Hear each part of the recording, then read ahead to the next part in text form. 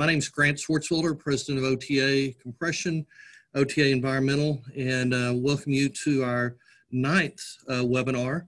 I always thought we were doing really well with our speakers on bankruptcy, with Jim Wicklund, on rural healthcare, but I think we've stepped it up even another level by having Christi Craddick, Railroad Commissioner, on. As you know, we co-host this with the Permian Basin Petroleum Association. Ben Shepard and Stephen Robertson are always very helpful with this. And it's meant as a way with this crazy world to just provide additional information in a convenient fashion to the oil industry, to the participants there. And obviously Commissioner Craddick will be able to do that. As you know, Commissioner Craddick has been on the Railroad Commission since 2012. I've actually known her since the mid 80s, and I'll be happy to say that we're still just as good looking and youthful now as we were then. Thank you, I appreciate that. That's right. I don't know, the gray hair gives mine away a little bit here, but no, I've always enjoyed hearing from Christi. I think she's one of the true straight speakers. When I talk to her, I feel like I'm actually getting an answer, which I think a lot of folks in politics, that's not, you can't say that. So because of that, I really enjoy not only hearing from her, but her representation of our industry. The format for today is going to be, Christi's going to have some, 15, 20 minutes or so of comments. We will be opening up for questions after that. You'll see a panel down on the bottom of your webinar screen that you can send in through chat or questions, some questions that you might have. I have some questions that people have already sent me before also that we'll add depending on whether she discussed those during her presentation. So with that, Christi, thank you again for participating, and I think we've got a great attendance group based on what I'm seeing on the website. So I think a lot of people are interested in hearing what you've got to say. So I will mute and let you do your thing. Well, thanks. Thank you, Grant. Thanks for hosting, and thanks for PBPA. It's nice to see everybody, even though we're not all seeing each other. It's kind of been an odd 6 months almost. And so I thought I'd kind of give you an overview of what we've been doing at the agency. And yes, we are still functioning, and we're really working hard to try to function, even though we're not back in the office. So I'm going to back up and talk about proration, because I think that's what everybody's heard about, and then tell you kind of what we're doing going forward. And I would like some feedback too, so I'm glad Grant said y'all may have some questions about what we can do better or where we need to help too at the end. So, so I thought I'd go back and kind of remind y'all where we are today versus where we were in production numbers. Everybody watches them, but we aren't down as much as I thought we'd be, and I think we're finding that the market's really working, and that whether that's good or bad, the market's working. So we were at the beginning of this year producing 4.2 million barrels of oil a day. Today we're producing and these are the fresh numbers as of 3 days ago, 3.9 million barrels a day. So that's dropped a little bit up and down. We were as low as 3.7 million in May, but when we've come back up a little bit. So Texas is still the largest producer in the country. We're still #1 as far as oil and gas production. About a third of the country's oil, a fourth of the country's natural gas is still coming out of Texas. So we've seen some drop off, but not a lot. Natural gas is down. I'm going to look at the new numbers. We're down about 3% is all today. We're at 27 BCF roughly a day. We were as high as 28.5, 29 at the beginning of the year. So production numbers are staying up, which is interesting. Now that doesn't mean rig counts, as all of you know, are staying up. So we are off almost 70%. There's in this state about the number of rig counts that are out there. That's huge for the state and huge for the country. And also I will say, and I will get back into this in a little while, but our permit numbers are way off. So in February, we're averaging roughly 60 a day drilling permits and other permits we were issuing. Today we're issuing about 20, which I'm shocked we're still issuing 20 a day, but that's about our average, and that's going to affect where we are long-term in budget. Some of y'all have heard me talk about that, so I'll get back to that in a little while. So that's kind of where that's a little bit of a setup of where we are today. Things have changed quite a bit. And we were beginning to see some change, interestingly, at the end of last year. And I say that because we look at drilling permit numbers. And so drilling permit numbers, even in the fourth quarter of 2019, were off about almost 10% for us from the year before. Now, we were chalking that up to CapEx being spent, a little bit of a slowdown, price being $48. You know, there are things that we obviously all look at, but we expected this year to be relatively the same, flat, but not as bad a year as we're having, obviously. So, and then we get to March. And so for those of you who have kids, you do your world based on where you are in the school calendar year. I happen to be in the school calendar year of spring break, as the world kind of changed a lot in the state. And I will say, as we went into this year, because of COVID going on across the world already at that point, we were seeing a slow down a little bit, but nothing major until we hit March. And as Dallas, Grant's on a different spring break than Austin is. So for those of you, and so Midland, Odessa, and Dallas were on one spring break, Austin, San Antonio, Houston on another one. So we were in the Austin, San Antonio spring break beginning of, and I get a phone call. I will say it ruined my spring break in a lot of respects, because I got to Colorado when they shut the ski slopes down. So that made the other part of my ruining day. But so I get a phone call from Pioneer, who said, look, they gave us interesting, good data, I think, overall. Just the outcome has been different than what we thought. So that they called and they said, look, we think that this is going to get worse, and we think that we need to look at prorationing. And this is Thursday, while Midland, Dallas is on spring break, and I'm supposed to leave on Saturday. And I went, prorationing? We haven't done prorationing since 1973. Now, some of you who've been around will say we did it into the 80s, but the reality is we haven't limited production since 1973. We may have had where you had to come in, but it was full, we'll give you whatever you want past 1973. And I said, and there's somebody at the agency, or there's a few still alive who might remember 1973, but there's nobody at the agency who knows how to do this. And are you serious? And let us figure out if we can do it at all. That was Thursday. Sunday night, I get a phone call. I said, I got to Colorado. They shut the ski slopes down. So Sunday night, I got to Colorado, and I get another phone call, and they say, look, we think it's going to go negative, and we're going to file something for proration. So, yeah, it was fine that my spring break got ruined in a lot of respects. We all came home Tuesday anyway, because there was nothing you could do in Colorado, and they wanted you out of wherever you were, and it was time to come home. So we went back to work at our agency, and at that point, my office was on the phone with a lot of people. We got a filing not till the next week, and it became, can we do this first and foremost? How do we do this? And does it make sense? And so that's sort of how this started. And look, again, good data, good information that we were getting, and I appreciated the information. So some of you of the almost 30,000 people who watched our hearing for 11 hours, and those of you who are watching got to get up and move around, by the way. We did not move around except the 5-10 minute breaks we had. So we got a lot of information. I took 15 pages of notes, and I appreciated the feedback, because it wasn't, and it never will be in this industry, a one size fits all, right? Everybody does their business a little bit differently. Everybody has a different way that they fund, whether they've hedged, whether, depending on where you are in a field, what your world looks like, it is different. And so, look, I will say for the Midland folks, I really assume Midland being pretty free market, don't get in our business philosophy, that most of the Midland, Odessa, Permian world would be against proration. It was literally split down the middle for people that were contacting us, which I thought was interesting. Not bad, just interesting, and not exactly what I would have expected from kind of Permian Basin folks, having grown up out there. So we spent a lot of time, my daughter's over here being schooled with, thankfully for my nanny, because obviously we aren't at school. I have an 8-year-old, for some of you don't know.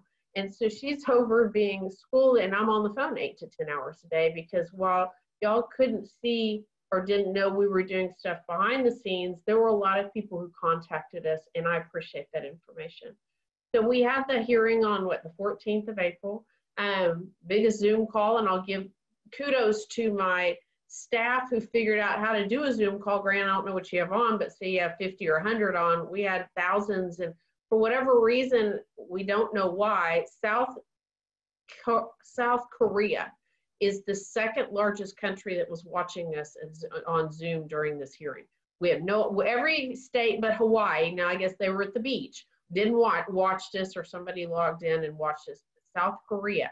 So we don't know what goes on in South Korea, but there might be some opportunity. They apparently want to know what's going on in the oil and gas world, right? So, so look, we took a lot of hours of testimony, got a lot of emails back, got a lot of information back, and a week later, if you'll remember, on the 20th, the day that will live in infamy, for so to speak, we went negative for the first time in anybody's in history. The price of oil did, and I appreciate this. I have a really good friend who knows what I do, but she doesn't pay a lot of attention like some of us do day to day.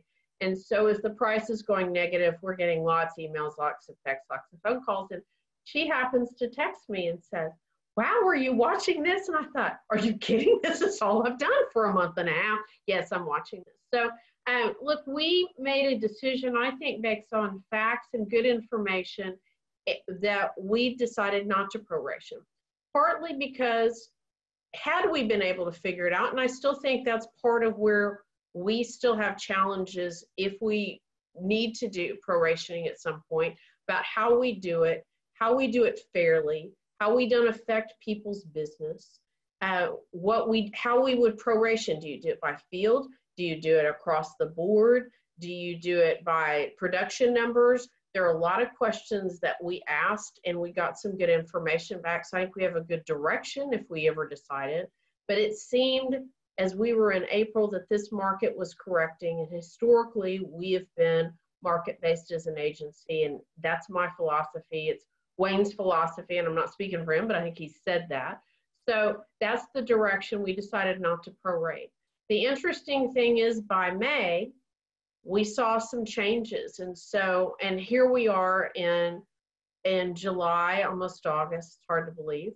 And, you know, the number as far as the price of the pump has recovered in a lot of respects.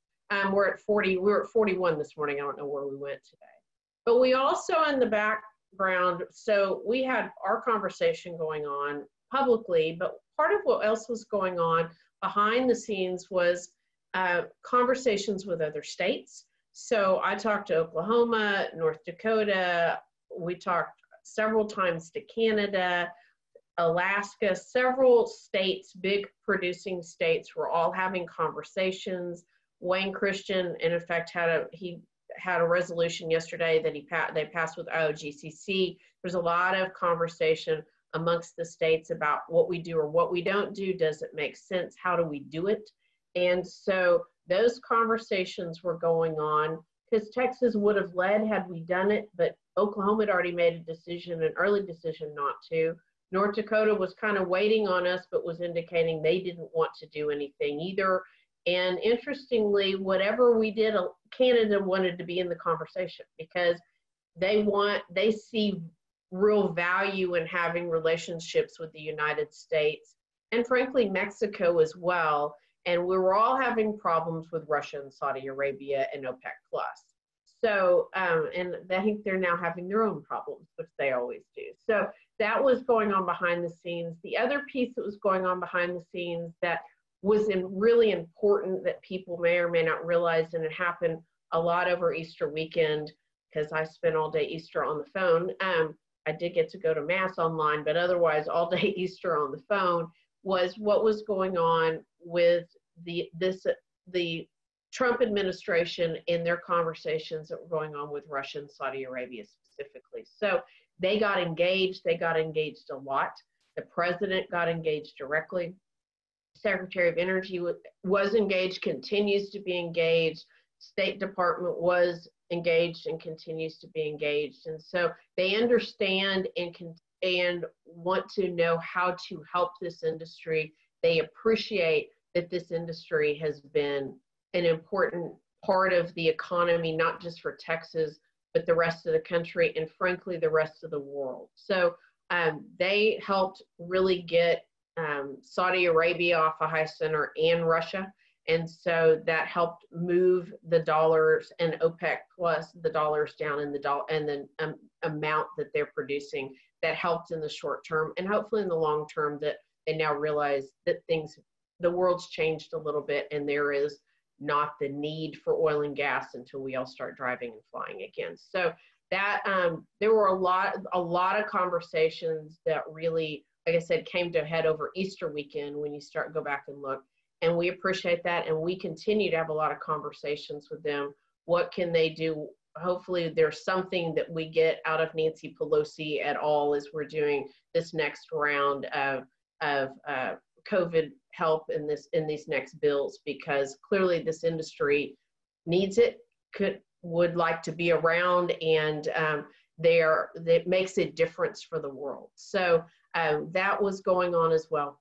So we've made a decision, I think, today, and I don't think that will change as far as proration. We've kind of moved on, and I'm not belittling that, because look, this is going to be a real challenge for all of us who are in this industry, what we do and what we do next, and if we're still around in 6 months, 18 months, and what it looks like. And I think that, as somebody said to me yesterday, we're living in history, that some days we always know we are, but we really know we are today. And and nobody knows what the outcome is. So that was the other piece that was really important to me, is figuring out really what we could do to help industry as far as delaying timelines, giving people opportunity to pay later, other waiving rules. And in fact, I'll give it to the EPA. They got in front of us and waived rules, some of their rules, before we did. I don't think that's ever happened in the history between us and the EPA, but they did actually. And they appreciated that they needed to do some things. And because of that, it really got us moving, I think, a lot quicker than we might have. So we had waived some initial rules in March, and we waived some more and some timelines in April, and a lot of that is still in place. And we're also working individually with companies. You can call and say, look, we're still having problems that we don't know if we're going to get our P5, for instance, in on time, or we can't get our wells plugged, or we're having some issues. We want to know that. We want to work with industry, and that's been a real important thing for us. So that we've waived a lot of rules. They're all on our website, something like 20 something, lots of notices to operators, because we want people to be around. The other thing that I've asked for, and will continue to do so, I think we ought to, and I asked Hager's office, got a letter from me again in April to extend your time to pay severance taxes. They immediately rejected it rejected, didn't mean you didn't have to pay them, just give you more time. They immediately rejected it. And obviously he's come out with his budget numbers, and a lot of it's related, yesterday, that we are going to be off 4.6 billion from where we thought. A lot of that, frankly, is related to oil and gas. So, we were 35% of the state's economy. And so that's going to affect the overall budget as we go forward. So I thought I'd kind of talk about what we've done real quickly as an agency, and then talk about what we're doing and where we have some things going forward that, frankly, we're going to need some help on. And this industry always helps this agency, and we appreciate it. So speaking back to spring break, we were ordered to shut down as an agency. And remember, I live in Travis County, which makes it even more interesting. I literally have to have a letter in case I drive around in the city of Austin saying I'm a necessary person at one point, because they had if you don't live in Austin, they had shut us down, sort of like Dallas, but Austin was actually pulling a few people over. So it became interesting for us. But we shut down as an agency. Those of you who know me know we've talked about IT for years, and we have moved forward quite a bit. We got a long way to go, but we've moved forward quite a bit. And in doing so, that's allowed us to stay vibrant as an agency and stay online and continue to do our job. So if you've tried to get, and I'm not bashing any other agency, I'm giving you the difference. If you've tried to get a new driver's license recently, you aren't getting one. They haven't processed anything, I don't think, since March. If you want a drilling permit, we're processing them, and we're processing them in a couple of days at the most. And that has allowed us to continue to be an active agency. So we shut our agency down right at spring break, like everybody else. We had a shutdown plan. All of our people are working from home. We still have inspectors out. We've done more inspections actually, and are more efficient and have been in the last 60, 90 days than we are normally.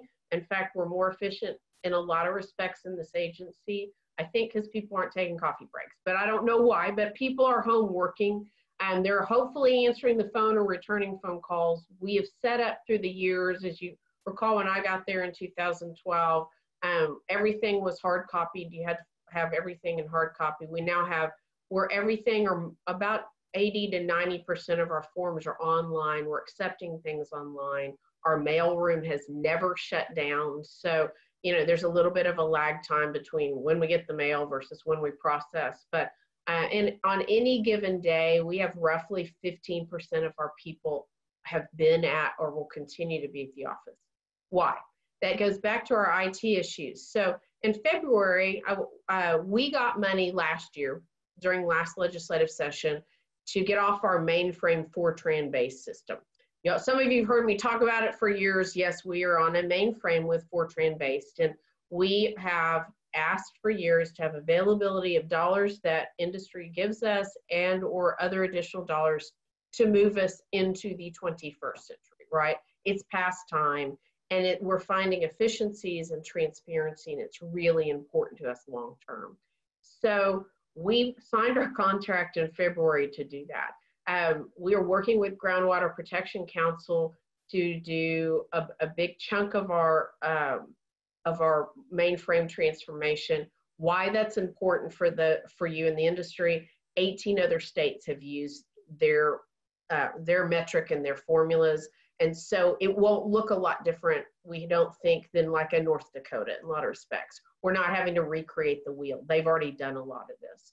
But where we really need, and when I said 15% of our agencies still going in, besides our inspectors, we also, if you're coming and applying for a saltwater disposal well, we are still doing that in hard copy with maps. It is not automated at all. So people are still applying. We still are looking at the hard copy maps to look at that. And that is kind of in our phase one to get that system up and going. Meanwhile, we've already put our hearings division has gone online. During this, it was already scheduled to go online. So we're filing stuff online. If you're in an old hearing, yeah, we're having to go back in and look at the hard copy, but everything going forward from about the middle to end of March is all online now, and it is streamlining our people. And that will be a priority for us, no matter where the money comes from going forward, is to keep us moving forward in our IT. It's important for us as an agency. There's no reason that we're sitting not being able to process something. The other thing, so IT will continue to be a priority for us and has allowed us to do our job. We have had, to my knowledge, as of yesterday, we've had 6 people total in the whole agency have COVID. We do go in, kind of like all of you are having to, and clean and do all of those things. But we are not bringing our people back until the governor gives us some direction. So for now, until we're given direction, we are still doing it from home, although we've still got people coming in. We, as of, I think about a month ago, though, did open our library again. People always want our data, and so you can make an appointment and come in and look at our hard copy data. And we are working with people where you just can't come into the office. So we've had a lot of phone calls from, you know, Pampa and Kilgore and even Midland. We'd like to come in and visit. Well, we appreciate that, but we're still doing all that online. So we're trying to maintain and keep our staff safe, and as well as continue to work forward. The other thing that obviously we've talked about since proration has to do with flaring. Look, ESG and flaring isn't going to go away no matter whether we'd like for it to or not. Between us, New Mexico, who's put out some rules this week about methane that we're paying attention to, and North Dakota have the highest flare rates in the country. Ours, we've been paying attention to. In the last 9 months, that's been a lot of conversation. at this agency. For those of you who don't have flaring or don't pay any attention to it, let me kind of give you some things we've done internally and where we're going. So about a year ago, our staff recognized that we were getting a lot more flaring permits. Part of it really is because we don't have enough infrastructure, but part of it is people were planning that way, and they were planning for flaring. And so we started limiting flaring within the agency about a year ago. If you got a hearing, there's a lot more limiting of flaring. You may or may not recognize that unless you've gone to hearing, but we really have limited a lot more. Some of the numbers that have come out from different groups we dispute, frankly, but part of our challenge is our data, while we collect stuff, is not as vibrant as anybody would like for it to be. And we've gone in and looked in the last 6 months whether we could adjust that, and TCEQ is doing the same. And the problem is our data collection and where it goes within our agency is tied to our IT, and we're behind. So that's going to be a real challenge for us long term, is to get good data out, because that's important for everybody, no matter which side of the aisle you're on flaring. But it's very difficult for us. We have to go to 3 to 4 different parts of our database to get good flaring information. And realistically, until we upgrade our IT, it doesn't work well for us. So that is going to continue to be a priority for us. The other thing that's gone on that I appreciate Wayne Christian pushing forward, he's had this work with the task force that Texoga and the other associations, PBPA, the Alliance, TIPRO have led, about what we do with flaring and some flaring conversation and some plans. Part of that has been a data sheet, which we had a good draft in February. And so that data sheet is going to be out for comment. And we're going to ask for that data sheet to be updated if you come in for a Rule 32. There's some information that we'll ask additional information. And so that conversation's ongoing. But if anybody's got any other ideas, either please work through the task force, PBPA, a different group, or let us know directly, because we're all looking for good answers. There's no easy answers to this. And the last piece I wanted to touch on real quickly is where we go going forward. Look, my world goes around a legislative session, so we're gearing up for that. That will be a real challenge, I think, for the whole state as we go into this next session that doesn't start till January, but we have to vote on a budget maybe in 2 weeks if we get some real numbers, if not by September 1st. So that is our asked for budget. Look, we've got a real challenge as an agency. We are fee-based. That means your fees pay for us to be around. And I told you we're down off 70% in our permitting fees. We're off. And we'll make it for right now, but we are off, and we are going to have a real challenge meeting our budget priorities for the next year and a half, 2 years. And so we're not asking for fees to be raised. I think that's ridiculous. Part of what we're asking for is we're the only agency that we're aware of that goes through dips when an industry goes through dips. So if you're at TCEQ, they're fee-based, but they don't dip as an industry, right? They're kind of consistent. Same with most agencies. We dip. And so for perspective, in 14-15, when this industry was down, our agency was off 23% that year, that cycle. That's a lot for us. We're only an $85 million a year agency.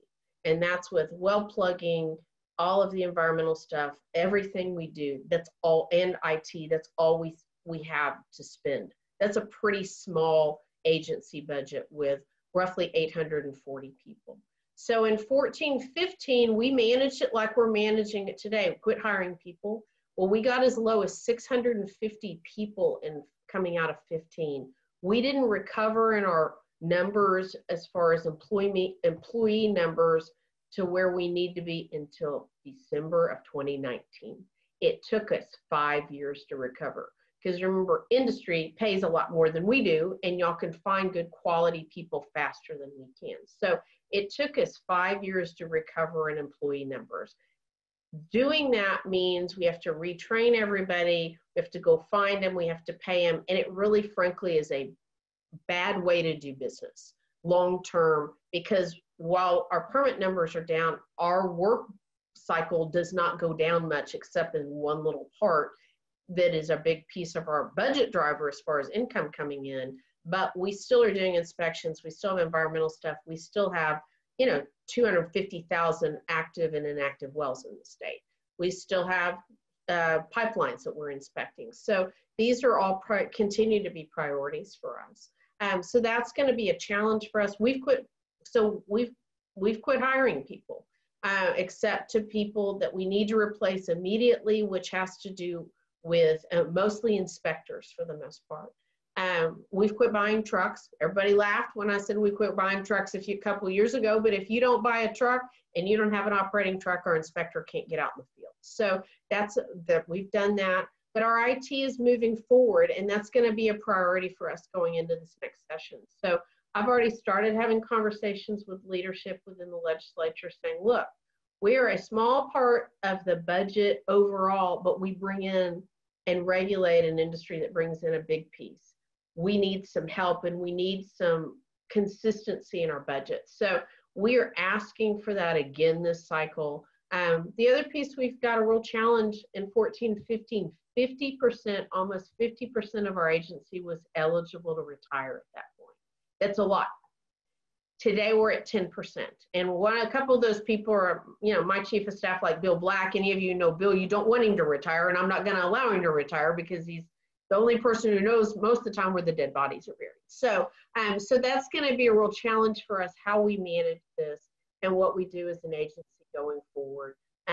We are plugging wells too, and we have hit the metrics we need to, or will hit the metrics for this year. Next year, that gets real dicey for us because if we've got to go find dollars available, that's an area that we can still maintain and do a good job, but may have to go pull some dollars from. So budget's a real challenge for us.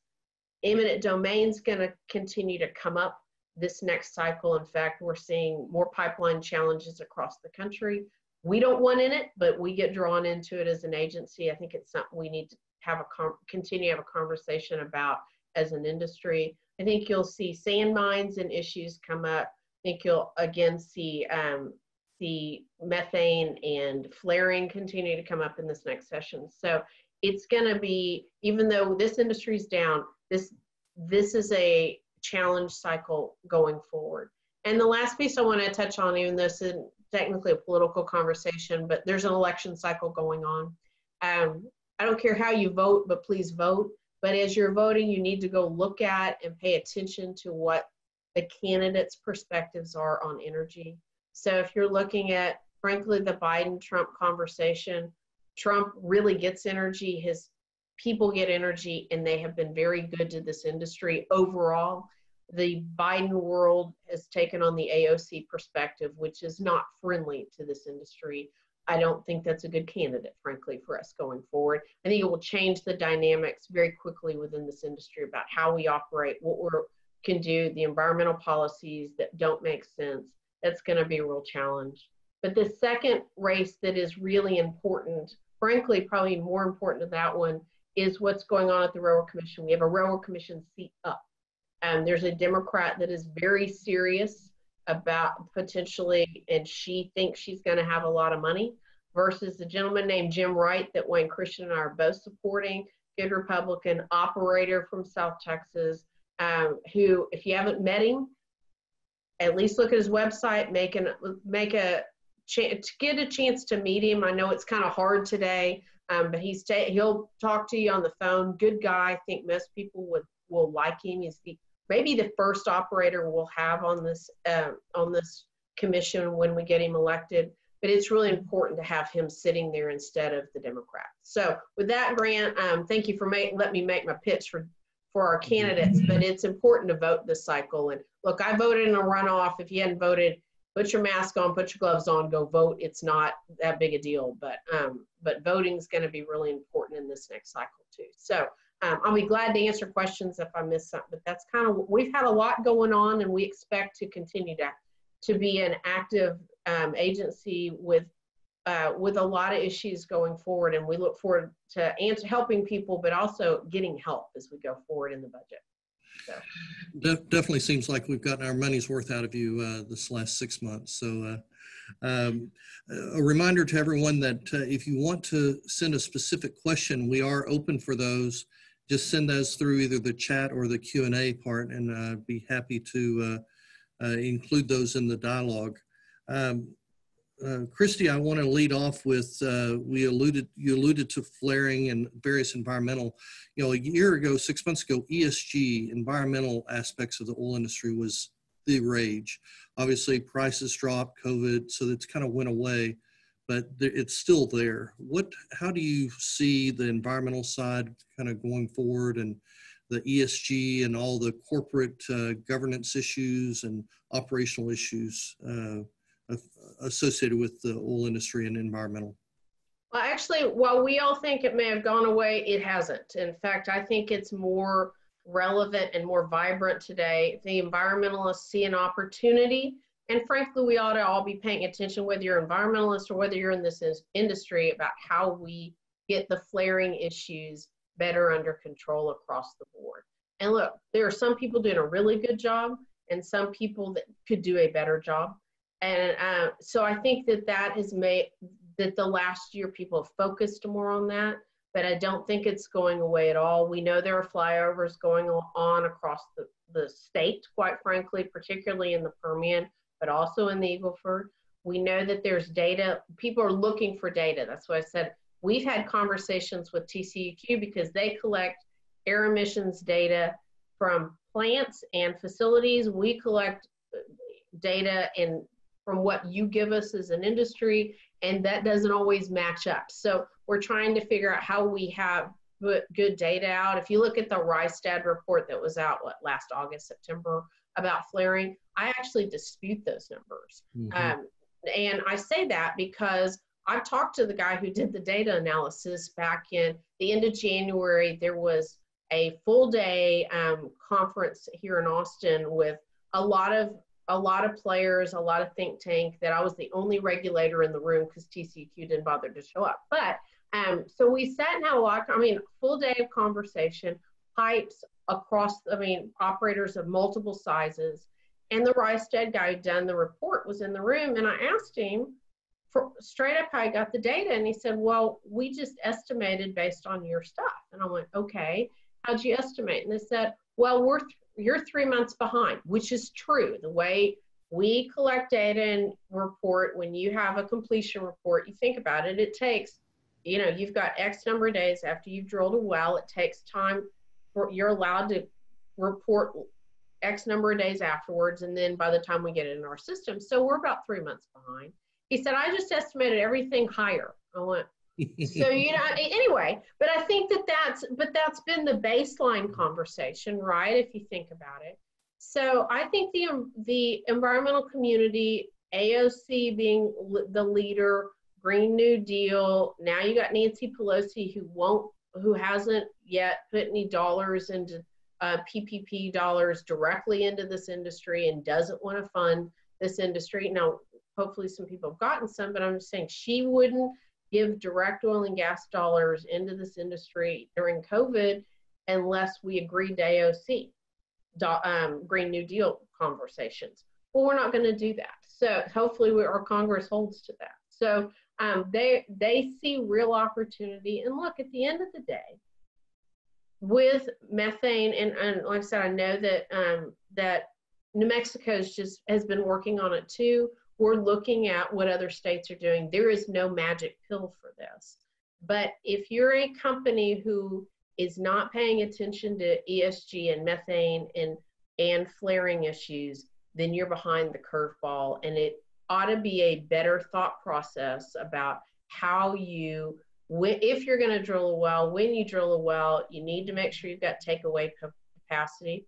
I know there are some challenges with pipes. It's not just the E&P world, it's the pipe world too. So, if your gathering system is having issues, then that needs to be a conversation you go have with them too and get them to upgrade. There are multiple challenges in the food chain, so to speak, but that should be a priority, I think, long-term for this industry. It gives us a black eye without us really needing to have one. I think we can solve this. And it's not going to be solved overnight. We didn't create the problem overnight. But I think that that's where this task force group is working through some ideas to help move that process the right direction. You can argue the flaring, because it's just so visible. You can see all this gas being burned. It's so easy to make it a negative mark for the industry because it's just so visual. That's right. Now, the problem with monitoring all that and getting that data is that usually comes with cost for better documentation, better equipment, and now's a tough time to spend money to do that. But how do you balance that? It is, and I think that's why we'd like some feedback on the data sheet that we're going to propose. Some of it, I think, that is data you already probably collect, by the way, and some of it may be too onerous, but I think you've got to figure out what the balance is long term, and that's what we're trying to do. We've gotten some good feedback already, and so as we put this out for comment in April, August the 4th is, yeah, I was gonna say, when's my next meeting? August the 4th. We'd like the feedback, and so it'll give us more data and more data points, and like I said, going forward, that will be important. What we have on our books going backwards is a real challenge for us to get that good information out, but we'd like to collect better data as we go forward and as we're building this new system. So again, I apologize. You've issued out that data sheet. It's no, out it will be, we've been having lots of conversations behind the scenes. We've actually had a draft of it since February. So on August the 4th, it's on our docket, okay. or will be on our docket to put it out for comment. And okay. so we'd like the comments back. Okay, fantastic. You mentioned the whole pipe issue, because a lot of the flaring was going to go away because there was going to be more takeaway. And now you got the economics. Now it really seems like the environmental litigious nature of the environmentalists are really hurting pipelines, not necessarily Texas, but obviously North Dakota with that line. But how do you see that moving the midstream and the takeaway going in the next year or so, because that's so directly related to having a takeaway for that gas? It is, look, pipes are really important in the state and frankly in the country. You're seeing groups like in North Dakota. It'll be interesting to see what North Dakota does, because they have a bigger flaring issue than we do, frankly, in Texas, and they're relying on pipes, and they don't have as much infrastructure as we do. But we're watching pipes still be built. We've got several that are proposed, some that are still coming online. We have roughly 470,000 miles of interstate, intrastate, and gathering line pipelines in this state. And we still see some growth potential and opportunity. And again, that's part of the conversation we've been having with the federal government in DC. They've asked where they can help. And we said, look, we need infrastructure dollars, whether it's roads, pipes, or we need it in the ports too, because we can drill all you want, but if you can't get it to market somehow, then it doesn't matter. And so that, I think this administration understands, is trying to put some dollars into infrastructure across the board.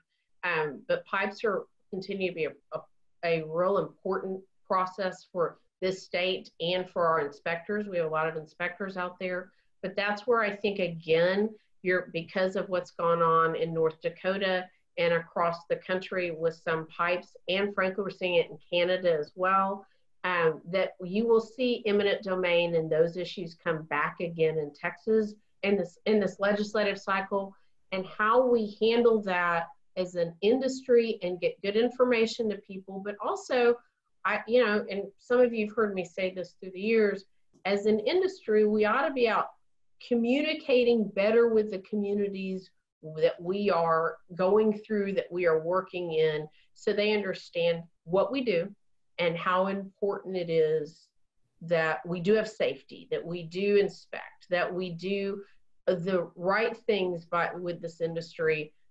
And the few players that are that don't always do the right thing, they need to get some pressure from industry and frankly from us as regulators to continue to do that. So I think the pipe issue will continue to be a real challenge for us as far as building new pipe. People are either more sophisticated or getting more information, good or bad, off the internet. And so that is, that's a challenge for us. But if we don't have pipe infrastructure of all kinds, then we won't be able to continue to be a vibrant industry across the country. An unrequested compliment to you is that I think you've done a good job of helping to educate and kind of telling folks what the reality of the oil industry is about, because there's clearly a lot of misguided thought out there. So can you speak to plugging in orphaned wells? And, you know, it used to be years ago that that's something that can just kept on getting kicked on down the road. You do an acquisition, well, you didn't worry about it because you would sell it to sell those liabilities. Well, it sure seems in the last, I don't know, few years, that has really become a true liability, a true thing that someone's looking at.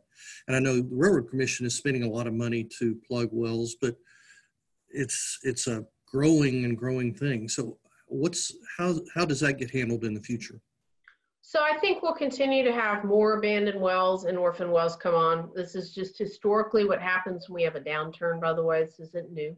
We watched it at 14, 15. We've watched it historically. So for those of you who don't know or don't remember and know how my budget works when we're looking at abandoned wells, in 1999, 2000, industry decided we needed to do something with abandoned wells in this state, and that the Railroad Commission was acquiring them, but we weren't plugging them very vibrantly. We didn't have a lot of dollars to put to it. And so we, since the 2001 legislative session, have had in our priority and had dollars from industry to plug abandoned and orphan wells in the state. So and we've continued to do so. We prioritize them. So when we started in that 2001 cycle, we had 19,000 in this state at that point that were sitting. What's interesting is if you go have a conversation with Canada right now and Alberta specifically, they have like 200,000. So we're not in as bad a shape as some places. Now, so we have a system that we go out, we do an inspection, and basically if somebody abandons a well, there's an orphan well sitting out there, we identify it as such because that operator no longer exists for whatever reason. We have kept their bond, right? You have to have a bond. We've kept the bond and gone through a process. It basically takes us a year to 18 months to acquire a well on our books after that company has gone out of business. It takes a process. So today we're probably going to have abandoned wells. We won't see them until next year or the year after, just as a little bit of our perspective on our books day to day.